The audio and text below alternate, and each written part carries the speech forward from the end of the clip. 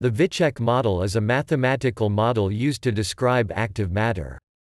One motivation of the study of active matter by physicists is the rich phenomenology associated to this field. Collective motion and swarming are among the most studied phenomena. Within the huge number of models that have been developed to catch such behavior from a microscopic description, the most famous is the model introduced by Tamás Vicsek et al. In 1995. Physicists have a great interest in this model as it is minimal and describes a kind of universality. It consists in point-like self-propelled particles that evolve at constant speed and align their velocity with their neighbors in presence of noise.